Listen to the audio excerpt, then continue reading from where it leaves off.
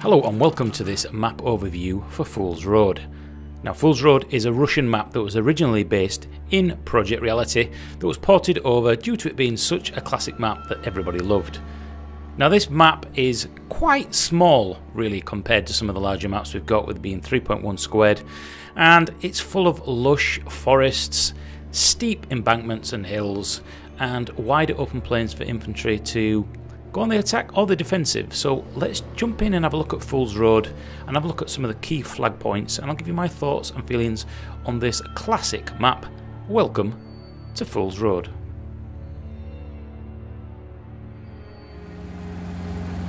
As we fly southwest across this beautiful, luscious forest, we come to the fortress, which is probably the most iconic aspect of this map. Flat open plains around 360 degrees of this area rise quite steeply up to the top of this embankment, and what tends to happen is that infantry really does have a great battle up here. It's very difficult for the larger vehicles such as the BTR to get up here due to the steep embankment and the trees. The map also has these emplacement bunkers throughout the entire area. If you can get infantry into these, you really can lock this area down quite easily, and vehicles really will have a hard time actually getting anywhere near here and tend to suppress further out into the fields. On the west and the east side of this area there are entrance tunnels, and you can actually get a vehicle in here if you're a good enough driver, but of course the infantry are going to take you out because it's not the easiest place to reverse out of. There are multiple entrances on all sides of this map, and it's a great place for the infantry to be able to flank and get up to the top of the peak. If the opposite side are not watching their six, if they don't lock this down with bunkers, sandbags and barbed wire, you really are going to have a hard time. Vehicles tend to get left here at each entrance, and this is extremely bad for your team. It makes it very easy for the other team to blow your vehicles up and basically get 20 to 30 tickets per vehicle. As we fly southwest now away from the fortress, we head up and over to the hilltop encampment. Now this area can be extremely difficult for infantry to attack once the defenders have locked themselves in. It's basically a fortress. Really, the name should be swapped around. There are two large buildings and a real thick solid wall that basically encompasses 360 of this area. There is a main road that actually comes up into the compound, and throughout this area there are lots of small breakages in the wall. Any defenders in here are going to want to patch these walls up with sandbags, barbed wire and anything else you can do to stop them getting in, so that you can funnel the infantry into a direction where you can flank and basically set up your own killing zone. Definitely a difficult one when you're on the attacking side, and a great way for the defenders. Once they're in, they can lock this down quite easily. With only one access road here, you really are going to be vulnerable as a vehicle coming up here from RPGs and things at the top of the hill, because the area does really give the infantry a great line of sight, pretty much 360 throughout this entire area.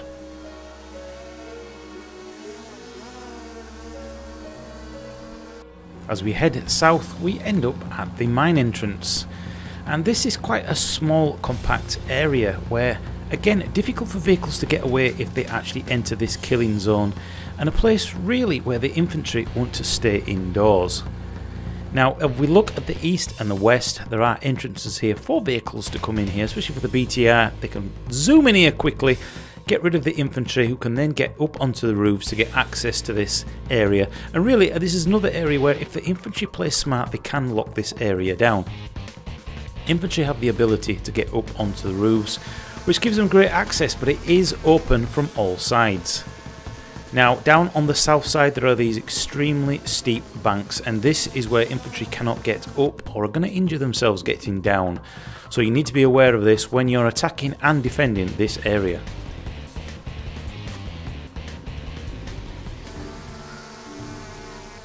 Over the winding road down to the southwest, we come to the final flag on this map.